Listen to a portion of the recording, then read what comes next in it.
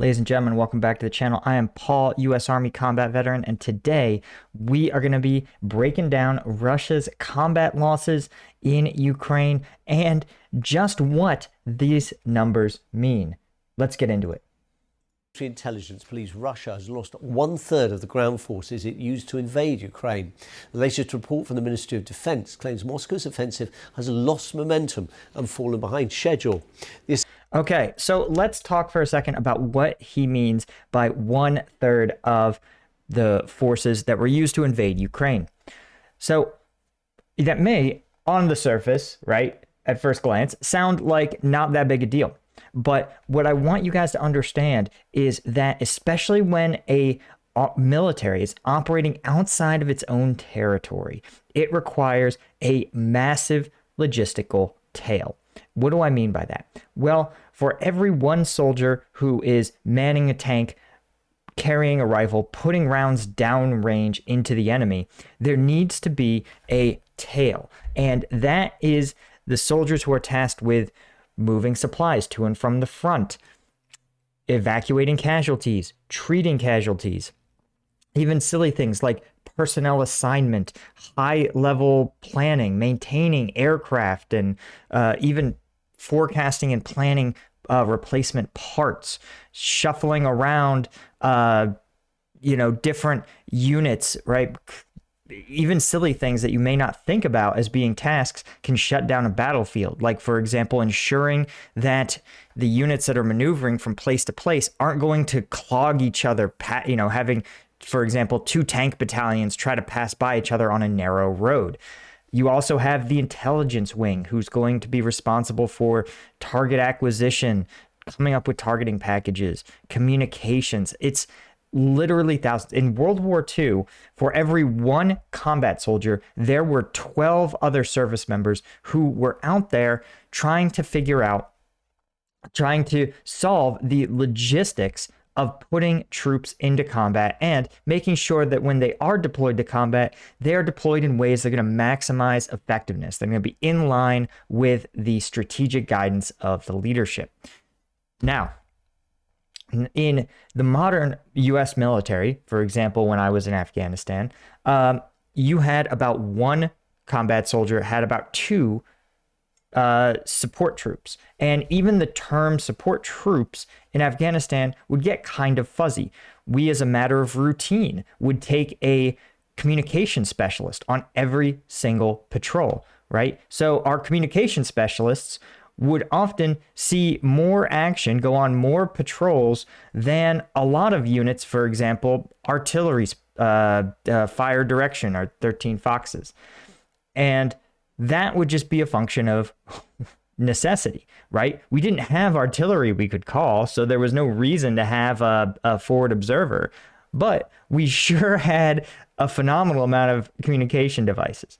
So again, using combat, non-combat troops can, in modern combat, can sometimes get a little fuzzy. It gets even fuzzier when we look at the United States, though, because a lot, and I mean a lot, of non-combat tasks are handled by contractors. So, for example, where Russia will probably have uniformed conscripts doing all the maintenance on their tanks, in Iraq and Afghanistan, the U.S. would rely on civilian companies, usually companies associated with the tank's manufacturer. So let's say your tank was built by, I don't know, Oshkosh Industries. Well, Oshkosh Industries would be required, per their contract, to have several thousand contractors in Afghanistan, usually in large, very secure bases, who are responsible for doing complex repairs, ordering parts direct from the manufacturer. So it would, as you've worked your way back through the logistical tail, the ratio of uniformed soldiers to contractors would get skewed. And as a result, that can make the numbers look a little goofy. It can mean that more troops engage in combat operations in the U.S. military, and it hides the fact that while there are still probably 10 or more people in the logistical tail, it's not quite, because they're civilians, it looks as though the logistical tail is smaller. So I would suspect that even if Russia, let's say this Russian invasion force was as efficient as the United States, and I'm here to tell you, they're not, right? They're definitely not. And again, even the United States, that 2-to-1 combatant to non-combatant ratio is really, if we're talking about, if we add in contractors, we're talking about probably like 4 or 5-to-1. So if you lose, but here's the thing with casualties, right?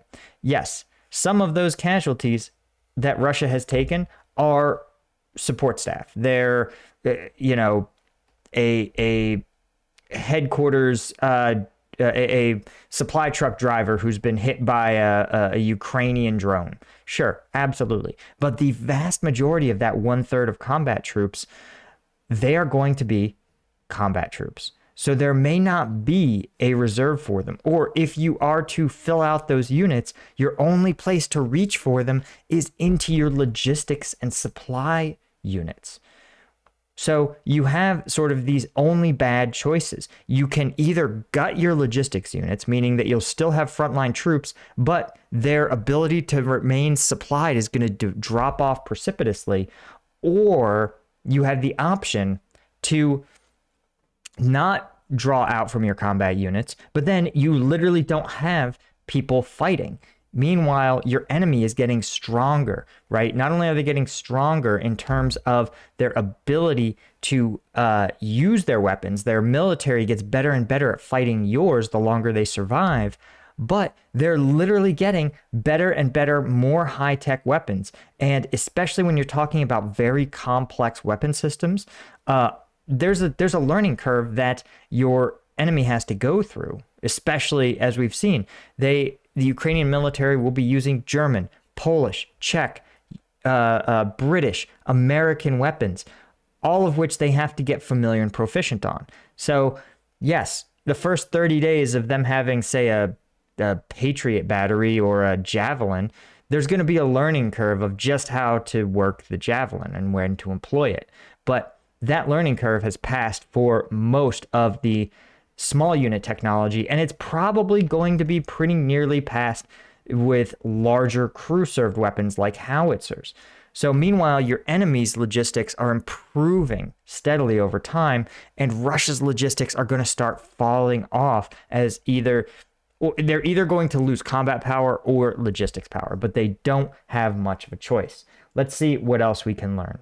Assessment is in stark contrast to briefings coming from the Kremlin, which still paint the invasion as making steady progress. President Volodymyr Zelensky warned the situation in the east of his country remains difficult. Our correspondent Joe Inwood reports now from Lviv.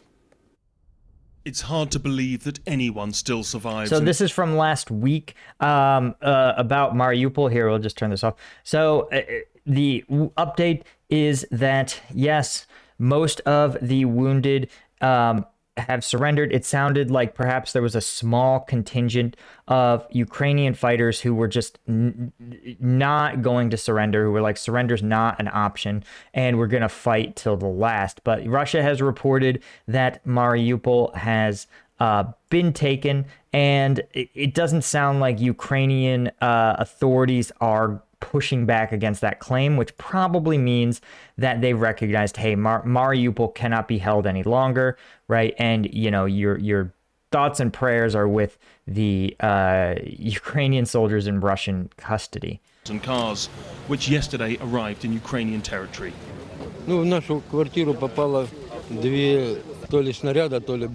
Our flat was destroyed by 2 impacts. These were either shells or bombs. Everything got burnt to the ground. Nearly a month we used to live in the basement, and then we decided to sneak to a Ukrainian-controlled area. We don't recognise the Donetsk People's Republic. Yeah, and here's the problem with these sort of Donetsk People's Republic type places, is that unfortunately because they consider themselves to be independent republics, they have a robust conscription program. And from what I have read, while Russian casualties are pretty jarring, the DNR and LNR casualties are horrific. These are even more poorly trained troops. These are troops who have been ground down through years of warfare. So they really are scraping the bottom of the barrel in terms of equipment, training, and quality of soldier.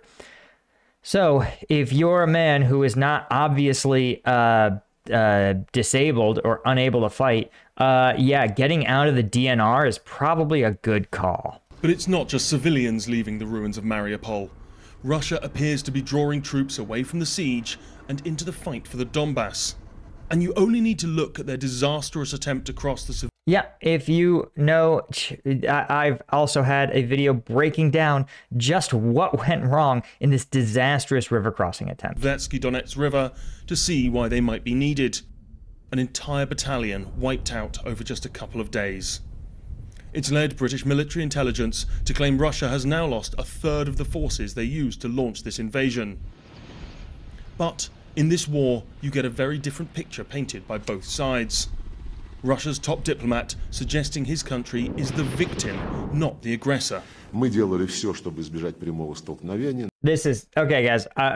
Full disclosure, I've previewed this video. Obviously, I preview all the Ukraine combat videos. This is just hilarious. So buckle up for this misinformation. We did everything to avoid a direct clash, but since the challenge was thrown, we of course accepted it. The challenge was thrown. Okay. I still have yet to see an actual casus belli, I think is the term, which is the pretext used for war. Like Russia decided Russia decided at least months ago that it wanted to invade Ukraine, but it usually has a pretext, and you know, maybe there was some sort of false flag. Again, it's hard because I have access, we have access, right? My viewers have access to the larger international media. We generally like give it credibility. Because we have that, we get to triangulate different positions. We can infer we try to tease out the truth, right, by consuming news from a number of sources.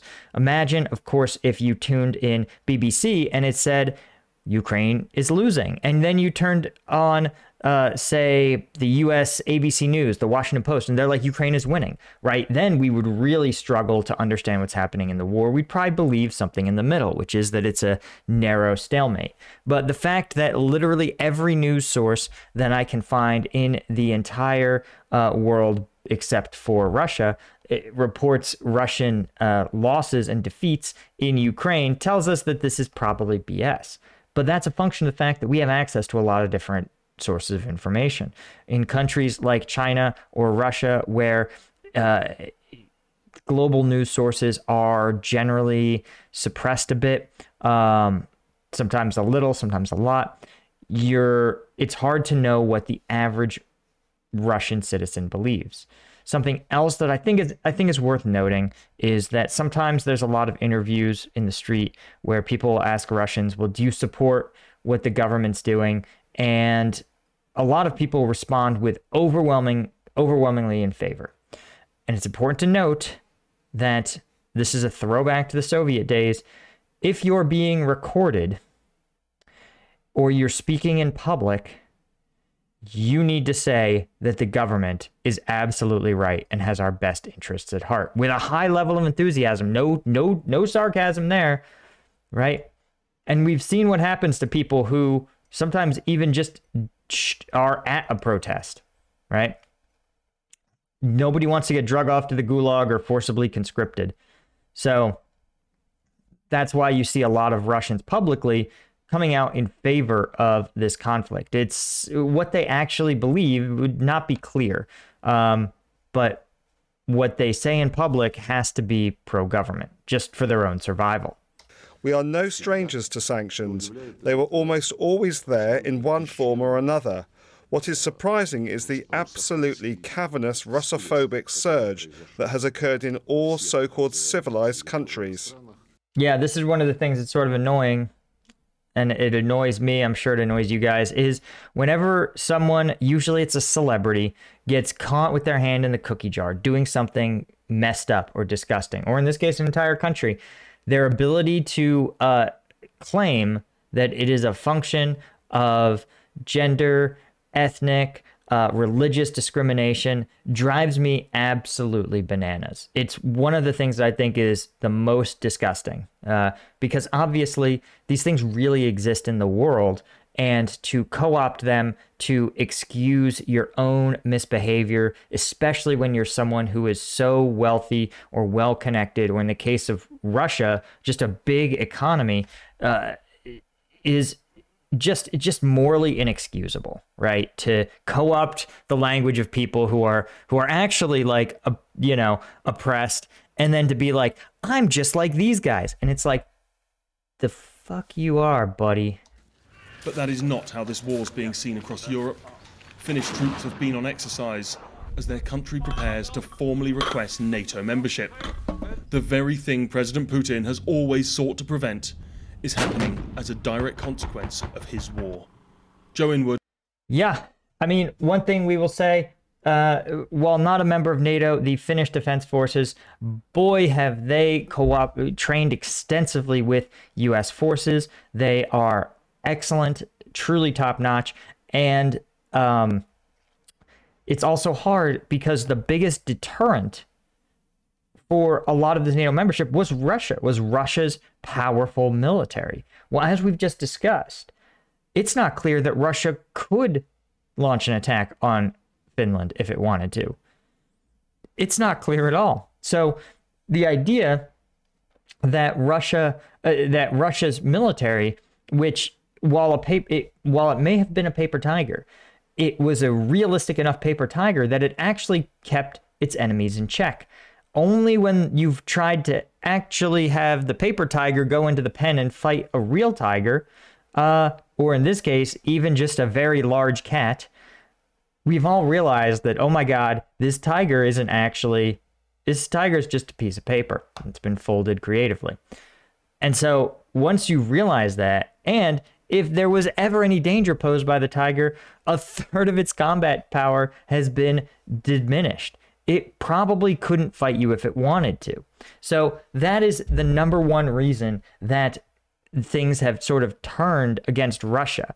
Remember, it's a carrot and a stick. There's a tremendous carrot for NATO membership. That's the Article 5, which means that literally when you sign on as NATO, an attack on Helsinki will be treated like an attack on New York.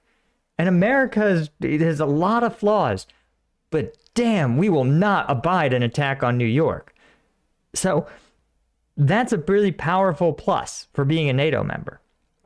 Plus, you get a bunch of improvements to your own military by sharing the latest technology and training. And, you could literally have like Finnish Defense Force members attending U.S. Professional schools, right? We will see potentially like Finnish forces attending the Command and Staff College or National Defense University, or even just their officers going through U.S. basic training or not basic training, BOLIC, or our officer training.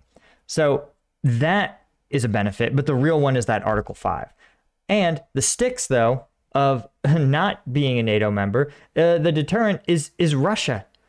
And Russia has never been more powerless on an international level. So the only thing stopping them was that. So there we go. All right, guys, thanks so much for joining me. Thanks so much, as always, to the patrons of Patreon. If you guys want to check out some videos that are just a little too edgy for me to put on YouTube, Patreon is the place. Thanks so much to our Lieutenant Tier members. I'll see you in the next one.